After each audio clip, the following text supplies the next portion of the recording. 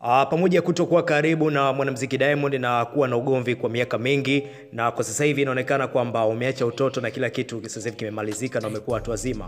Ommy Dimpoz alikuwa miongoni mwa wasanii ambao walifika leo katika msiba wa mke wa manager wa mwanamuziki Diamond, mke wa Babu Shami. Alifika kwa ajili ya kutoa pole zake na alifika mida ya jioni hapo msibani, na hakuna ambaye alitegemea ujio wa Ommy Dimpoz. Watu wakiwa busy na mishe zao, lakini walimwona Ommy Dimpoz ghafla anashuka kwenye gari na akielekea msibani, na watu wakaanza kujiuliza ni kweli Ommy Dimpoz, na kumsogelea karibu alikuwa ni kweli mwenyewe Omar Nyembo maarufu kama Ommy Dimpoz alifika mpaka hapo msibani.